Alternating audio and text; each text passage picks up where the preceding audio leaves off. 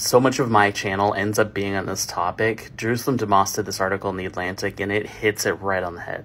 We are in the middle of a massive housing crisis, and for some people, they just want to deny that that even exists, but even the ones who get to admit it, sometimes they'll just deny reality that we have a housing shortage.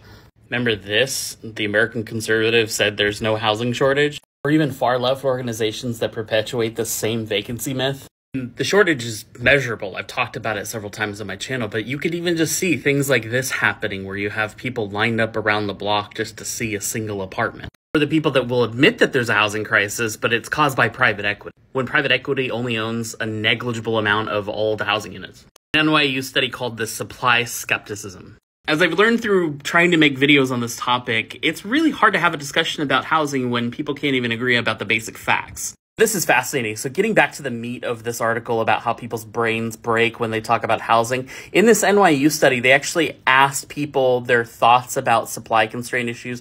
One about housing, but also about other types of supply issues. One, they asked, like, if there was a supply constraint for cars, do you think that would affect the price of used cars? And people pretty much said 85% yes. But when they asked about the housing market, people didn't think that logic applied, as if the housing market is some special type of market. So why do people think like this? Well, Jerusalem Demsas sort of sums it up saying, people might look at their lived experiences around them.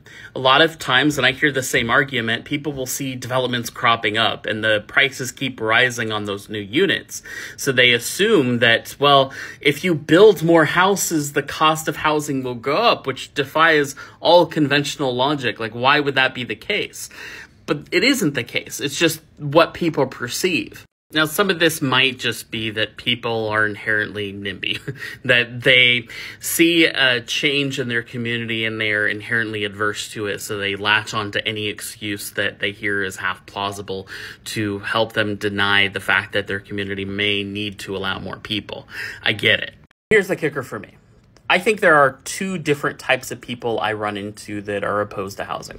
Some people that just don't understand housing policy in general, probably slightly misinformed, or maybe they're going off a gut feeling, like this article talked about, where people's perceptions about how housing works is just misinformed. And that's one of the reasons why I make a lot of these videos, to put better information out there. I think, though, there is a second group of people that want to galvanize on that feeling the first group has to benefit themselves. And those are the real assholes that I really have to deal with more often. The answer is legalize more housing. That will get us out of this housing crisis. It's not hard.